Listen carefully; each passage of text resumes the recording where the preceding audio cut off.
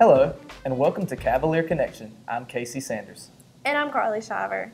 The interim president of Darton State College, Dr. Paul Jones, sat down with Darton Student Television for his first public interview since taking over as interim president on October 21st. JT Fellows sat down with Dr. Jones and has the story. Hello everyone, I'm JT Fellows. I'm being joined now by Dr. Paul Jones, interim president of Darton State College. Dr. Jones, good morning. Thanks for joining me today. Glad to join you, JT. Let's rewind the clock here to your first day on the job as interim president. What was your first impression of the college? Well, I think that going back almost 4 weeks now, great first impression. Obviously, the change was a significant change, and I was still trying to figure out where I was on day one. But I think in terms of my impression, the people were wonderful. I think I knew that I came to a place that people cared deeply about the institution. And I think people genuinely wanted to help get me off to a good start. So I felt really good about being here, although there was a great deal of anxiety upon my arrival, as you can imagine. Is there something in particular that you would like to accomplish here? Well, you know, as I've told people from day one, my agenda is clear. It's to really help move Darton State College to the next level of excellence. I don't come with a hidden agenda. I come with an agenda really to help this institution and to build up on the foundation that has been built here. I think Dr. Serino had extraordinary vision. He certainly accomplished a great deal, and my hope is that I can contribute in some way in helping this institution move forward. Now, what's the difference between an interim president and president as far as duties and responsibilities are concerned? Well, good question, JT. You know, I would say that you, as interim or the permanent president, you have the same rights, privileges, responsibilities as you would as a permanent president. I think the main difference is that as an interim, you know that your time is short, whatever that time frame would be, versus the permanent president, where you can begin to lay out an agenda that may take you into the next 3 or 5 years. That's not the case here. However, that doesn't mean that you come and put it in neutral.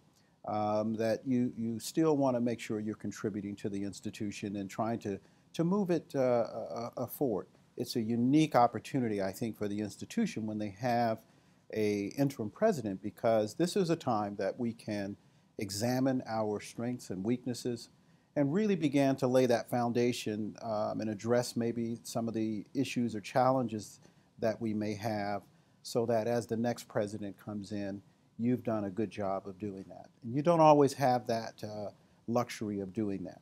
So it's a real opportunity for, I think, the institution at this point in time. Now, I know you've been interim president before. Is there a lot of pressure for you in particular as being interim president? Well, you know, again, as a senior administrator, you have, there's always pressure. I'm a former athlete, so I understand pressure quite well, and I've never ran from pressure. And so I would say that for me, I think it's a unique opportunity that I've had the first time and the second time.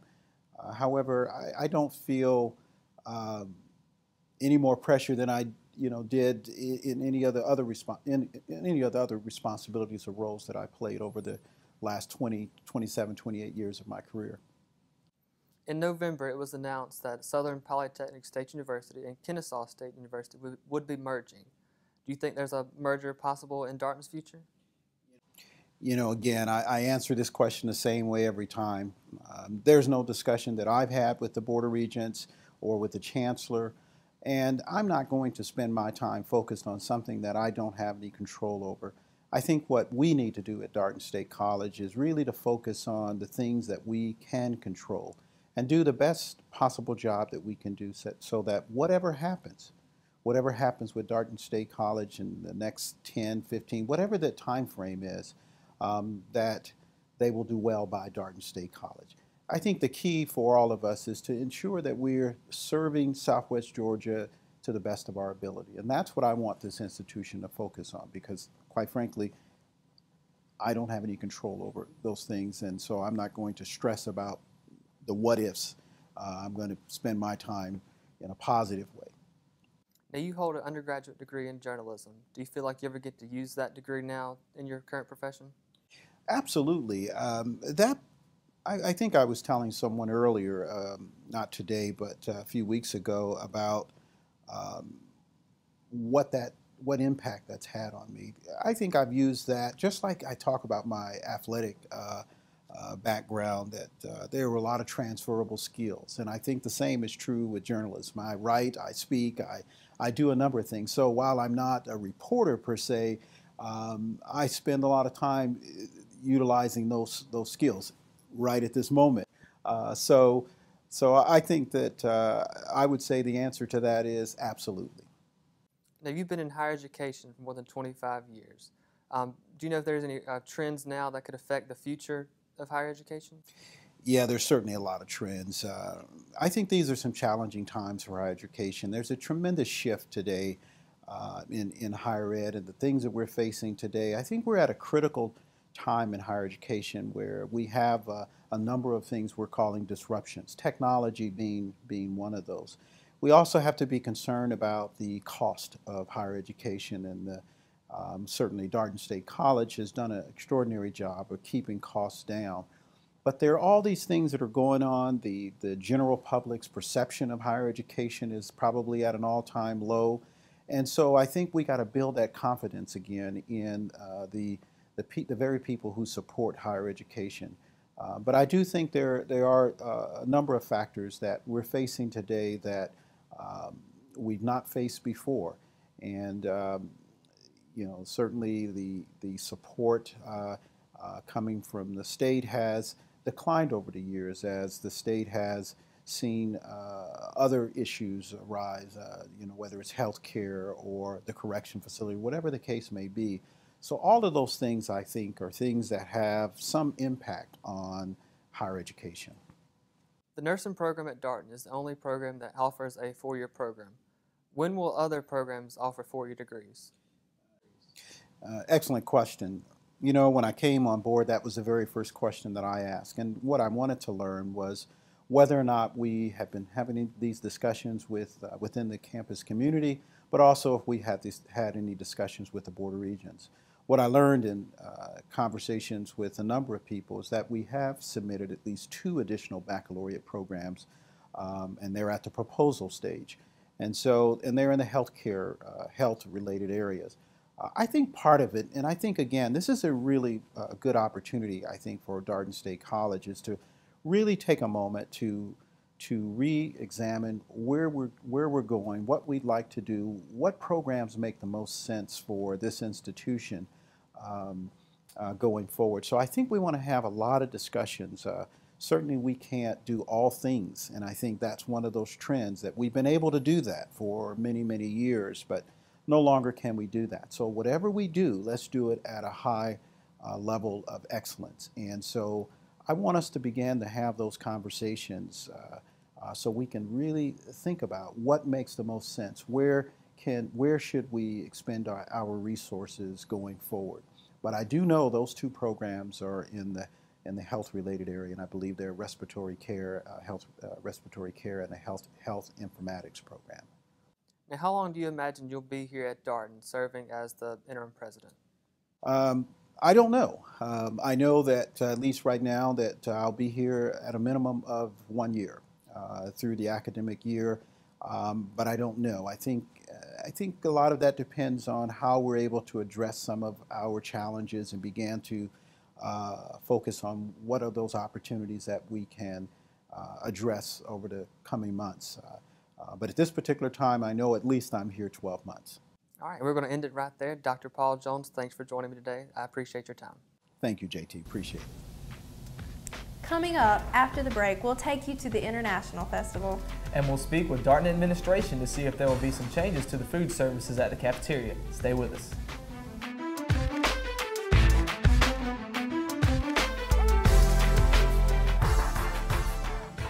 I grew up in the housing projects of Cleveland. I didn't even know that life could be any better than it was. Education for me has been a way to get away from the agony of what was normal life. I want to be able to impact the community, not just look back on where I came from, but to reach back to where I came from and pull some people up with me. My name is David, and I am your dividend.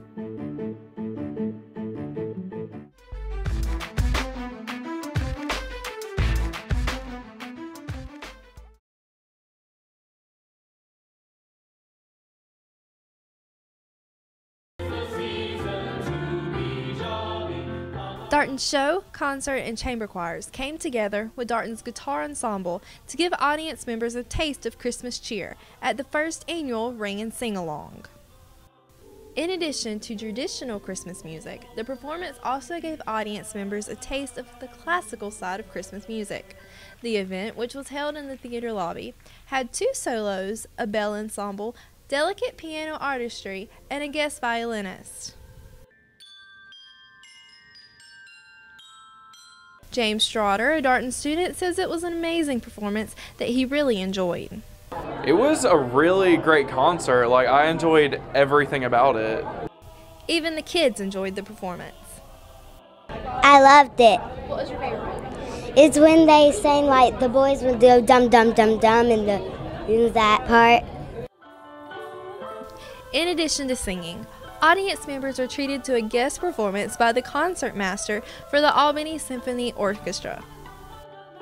Our guest violinist is the concertmaster for the Albany Symphony Orchestra, and we were just really grateful that he was able to come and perform this with us today. He was really good. I'm a huge fan of the violin, so I kind of have a biased opinion on that, and it was great. Everything was amazing. This is Carly Shiver reporting for Cavalier Connection.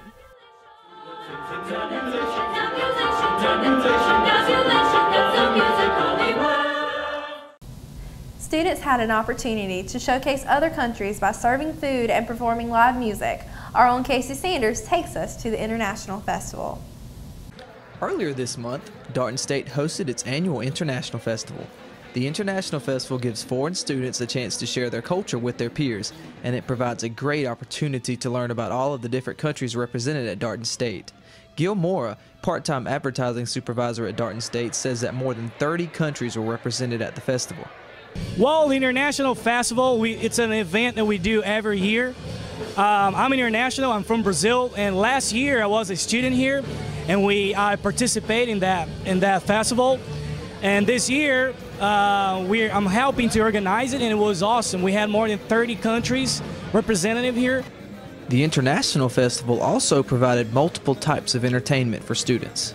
We had more than 30 different dishes. We had more than 5 countries on the stage. We had dancings, we had dances, we had people singing, we had other type of presentation like fashion show, flag show. So if you come to this event every year, you're gonna get a sample of 30 different countries around the world. For many foreign students at Darton State, the chance to represent their country is an honor. You know, for me, International Festival is, first of all, like the friendship among all the nations, all the cultures, and secondly, like for me, is like introducing my culture, specifically my culture, to everybody else. And I know that for every international student, it's an honor to present their country. Darton student Caitlin McDonald says that she thoroughly enjoyed the festival. I like all the different countries and the music and the different performances and getting to meet people that are actually from those countries and get to learn a little bit more about them. For Cavalier Connection, this is Casey Sanders reporting.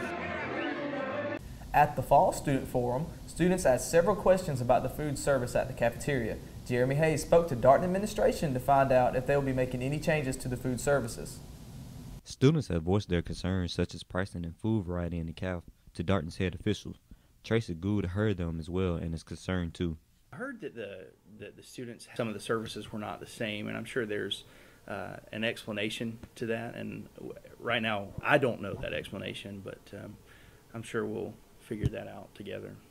Head officials such as Dr. Gary Barnett came up with a solution to fix the problems so that everyone would be happy. I also understand that Dr. Gary Barnett, our Vice President for Student and Academic Affairs, has brought up a solution where the students will sit down and speak with him or a committee of people here at the college and just talk about those services because, as always, we're dedicated to excellence for our students within the means that we have here available to us. I understand there's certain things that maybe not everybody knows about that goes into planning a menu or planning a summer menu versus spring or fall.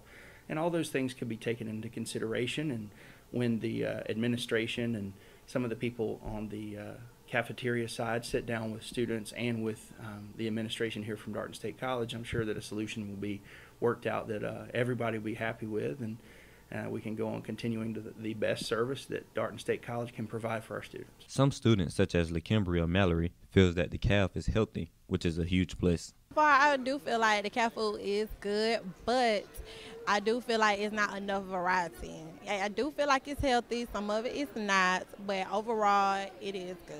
Variety seems to be most students' concern. Shakir Harry, a student at Darton, came from a school that had vending. Yeah, a place called Wow, Warrior of Vending. It works pretty much like how this school got Darton books that had flex. And, you know, you have like $500 on flex, and you can go in there when the caf ain't open, or if you just don't want to eat the caf, and you can just swipe your card. You can buy like wings, chicken tenders, hamburgers, quesadillas, wraps. And then in TMB they had Chick-fil-A, Baja's, Freshens, and another place called Fahrenheit. The main concern for students is change. It's kind of like we still in high school, because, you know, you got to go through the line and get your tray. And, I mean, they have different varieties of stuff, but at the same time, it be the same stuff every day. And I feel like, you know, if we did have varieties of restaurants, people would probably eat in here more, because I don't even eat in the cafe anymore. I go to McDonald's or Subway outside and bring it in here. So a change would be good. I've been here for around 4 or 5 semesters, and the food has been the same all the time. You know, we always have the grill over there, the hamburgers, the chicken tenders, and then the wraps over there. And it's been the same, like, throughout. I have friends that have come here and left, and, like, when they come back, the food has been the same all the time. It's nothing changed on it. So I feel the same way. It's time for a change. If they change the food, it will be different. More people will be more likely to come eat at the cafeteria. Good and other officials feel that the best and possible solution will be explored. Sure of the possibility of outside vendors coming on the campus. Personally, I don't have the information there, but with the conversations that Dr. Barnett's office and looking at our contracts, I'm sure that a solution will be at least explored.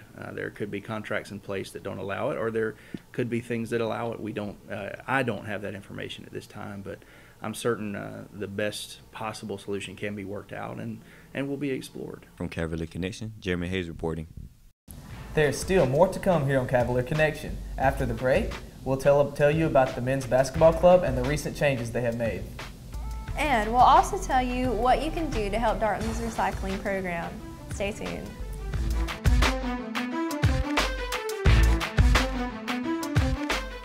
It's a beautiful day out here. Sunny today with light breezes, giving way to clouds in the afternoon. We could see some light precipitation to moderate precipitation later on, followed by powerful storm-like conditions. 70 miles per hour winds are expected. Authorities are asking everyone, stay indoors. Come on, that's it. Let's go.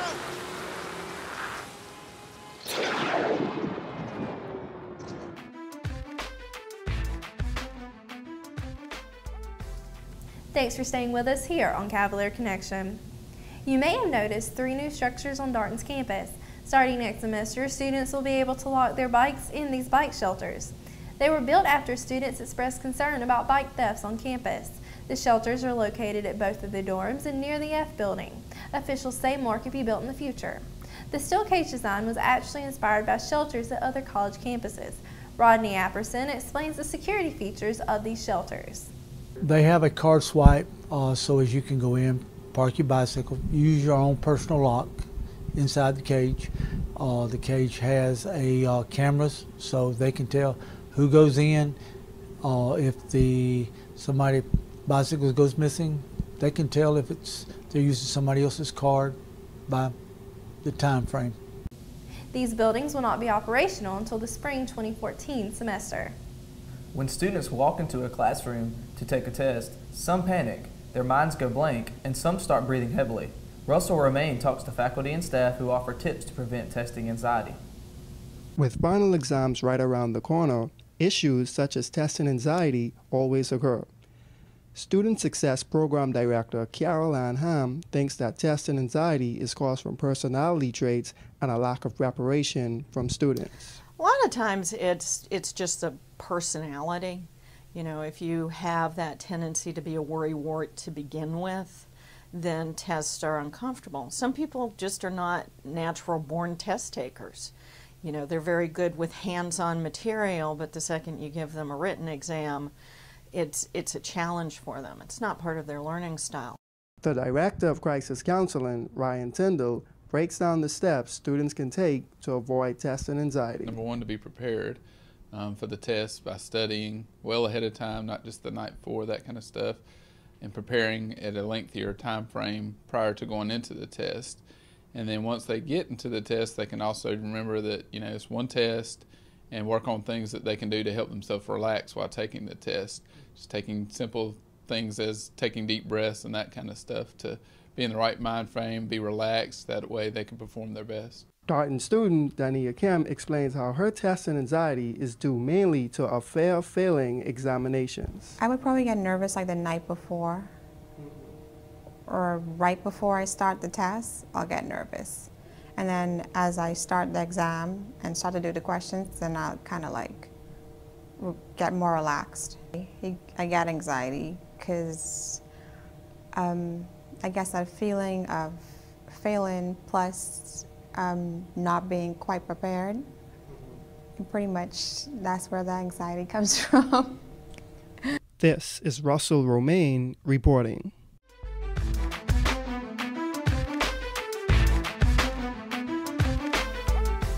What if you could invest in the future of kids, like a stock? Not the kind of stock that's about making money, but a stock for social change. A whole new kind of investment called Better Futures. When you invest, it helps kids go to college. Believe in us, invest in us, watch us grow.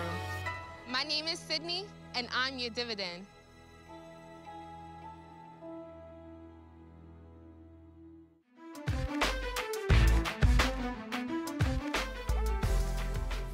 The basketball club made some changes recently to their schedule by adding more games and are now playing college teams.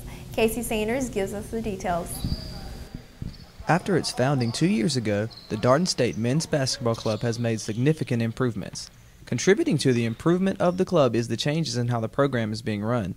Coach Todd Street says that organization is the major difference in the program this year. It's more organized, very much more organized. The kids have curfew sometimes, they have study hall. When we go out of town, they have to wear ties. So we try to present ourselves as a basketball team. One of the other major differences for the club this year is the dramatic change in the schedule. The club will now be playing actual college teams instead of other club teams, and will also be playing more games than ever before. Street says that all of this came about with new head coach Levi Williams. Well, we had a new coach come in, Coach Levi Williams from Sebring, Florida. He's been in a program at Warner University down there in Florida, and he brought all that here because he knows the know-how, the ins and outs, and what he need to do. He made a lot of phone calls. He have a lot of connects, so therefore he was calling a lot of people that scheduled us for the season. Another improvement for the club is the ability to recruit players, and Darton State's first-class facilities excite many prospective players. One of the main things at Darton that gets a lot of players' attention is the facilities. Darton has one of the best facilities, junior college-wise, in the nation. Darton State Basketball Club member Nate Boynton thinks that the new schedule gives them a chance to play against better competition. The schedule got better, so it gives us an opportunity to showcase our skills against scholarship teams. Freshman Rodney Morris says that the club is a great experience for him.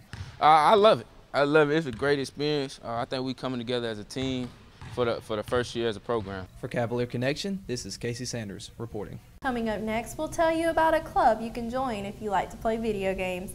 That and more after the break.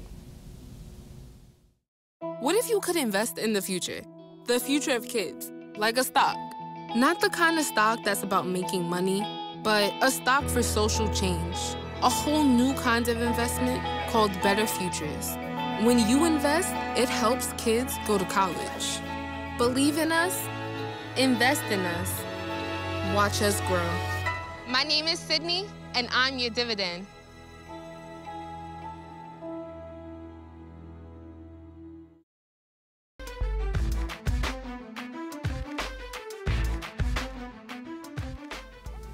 Welcome back to the show.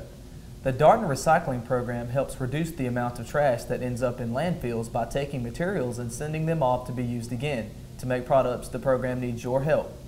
The biggest thing they could do to help with recycling is to put what is supposed to be in the containers. The bottles in the bottles, cans in the cans, paper in the paper. It's clearly marked on top of the containers, and we can't use styrofoam. We cannot use used paper plates and napkins. We have a tendency to get a lot of trash in some of our containers inside, and if the students would really help us with that and just recycle properly. Story also says that the program will hold an event in April for Earth Day. For more information about the program, or if you would like to volunteer, call 229-317-6806. For students who enjoy shooting zombies or who like to play Call of Duty, there's a club you can now join. Andrew Ragsdale introduces us to the gaming club. Students are seen together upstairs in the Student Center all of the time. What brings them together? The gaming club. Well, it's more of a social gathering of students than I could really say it's an actual club. It's a group that we're all just up here to hang out, have fun. It's probably the most relaxing activity on Darton campus, and it is just the best thing that I could possibly think of for us because, well, we're gamers. You know, it's a place that you can go to and be yourself. The gaming club is basically a group of people who are interested either in gaming, be it online gaming, card games, board games. In meetings, they discuss upcoming events, such as lock-ins. Meetings are very random. We just wait for the president to say when meetings are. It tends to be a bit scattered, but you can very easily meet with one of the representatives like Landon, who is our president right at the moment, and just get meeting times from them. We also have regular lock-ins, which are a lot of fun. They're so much fun. We ended up doing Humans vs. Zombies last time, and it was absolutely wonderful. The gaming club holds 2 lock-ins per semester. The lock-ins are periodic events, periodic get-togethers that the gaming club holds, where we'll come to one of the multi-purpose rooms and we'll all partake in different gaming activities. There's people bring console games, people bring their computers, and every now and then we'll do something like Humans vs. Zombies, which Humans vs. Zombies is, it's more seasonal than just something you could do any time of the year, but that's because it deals with zombies.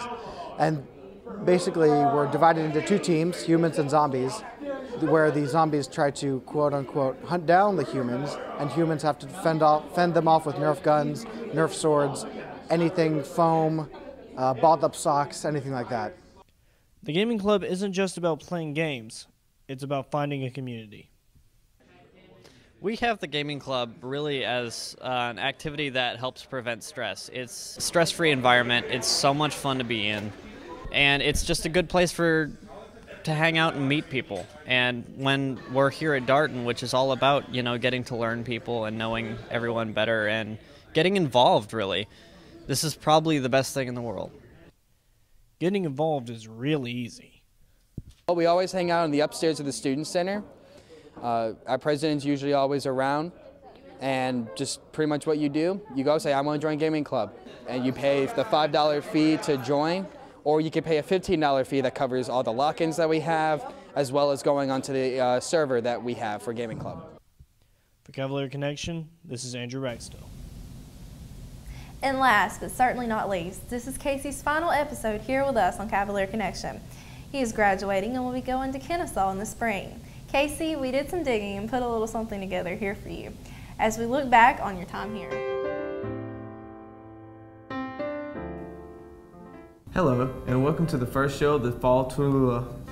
Okay. He's really enthusiastic about his sports. It's kind of strange. Big Alabama fan. And he also has a strange obsession with Thor and Chris Bosh videos. Kind of weird. Nice guy, and I'm really going to miss him though. Grab the garlic, how the vampires, servant leadership hosted their annual blood drive. JT Fellows has the story. Oh, wow. Casey, my best memory of you is you winning homecoming king with me and the fact that you scored on the other team's goal. But that's okay though, you know. I don't judge. That's on you, you know. But I appreciate you always being there for me whenever I need you, and I'm definitely gonna miss you. But I know you're gonna be home anyway. Burritos, bacon, and midnight bowling. Where can you get all like of these? Midnight madness. It's Gordon? Oh, okay. That's one of the goofy things Casey used to do. You know what I'm saying? Casey, this one's for you. Have fun. Kennesaw. Hopefully I'll be up there in a year. Oh, a couple of things though. I need both my Adidas jackets back since you stole them from me. You know, you play basketball. We still gotta play one-on-one. But don't forget you when you get dunked on. Oh yeah. Tell your best friend Chris Boss I said hey. All right. Thank you. I have never seen somebody enjoy NBA highlights as much as Casey. I'm pretty sure I saw him watching D-League highlights or preseason NBA highlights. I'm pretty sure half of the page views for NBA.com last spring were a product of Casey's efforts. His dedication, his intensity while watching NBA highlights are second to none. I can't believe that you left that out. Casey has been in my class 3 semesters in a row, and each time he's been in my class, he's had a different girlfriend. And not only that, between semesters when I saw him, he had a separate girlfriend for between semesters. And that's what I'm always going to remember about Casey. Felt out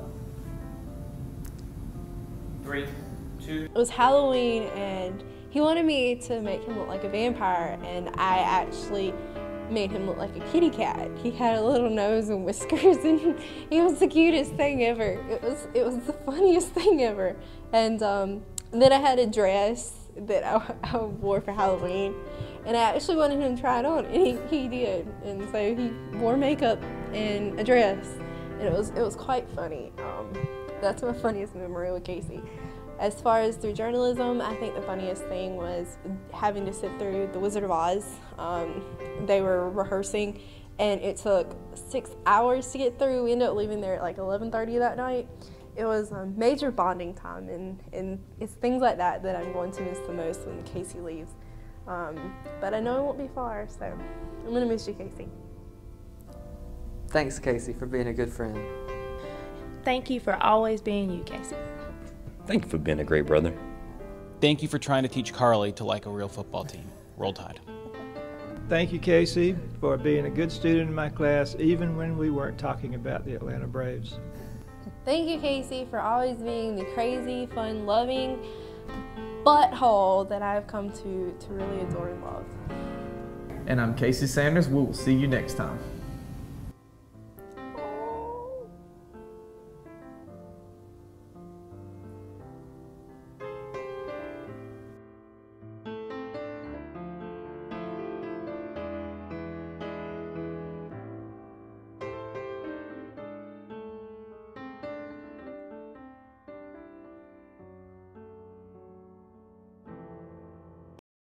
That's what it's all about. That's right. Wow, that's really impressive. I don't even know what to say. Y'all have been really good to me, and I really appreciate everything y'all have done. I'm gonna remember every single one of y'all. I made really good friends here. You know, it's a really good bonding experience, and I hate having to leave and leave all y'all behind, but okay, well, y'all have to move on sometime, I guess. But it was great, and I love every single one of y'all. Too bad you had to go out when Alabama doesn't make it into the SEC. Yeah, we don't have to talk about that. That can be saved for off-camera activities. All right, well that's going to wrap things up for this episode of Cavalier Connection. You can stay connected with us by liking our Facebook page, www.facebook.com/Cavalier Connection. You can also watch all of our videos on YouTube channel, www.youtube.com/Darton Student Media. I'm Carly Shiver. And I'm Casey Sanders. Thanks for watching. We hope you'll tune in next time for Cavalier Connection. Goodbye, everyone.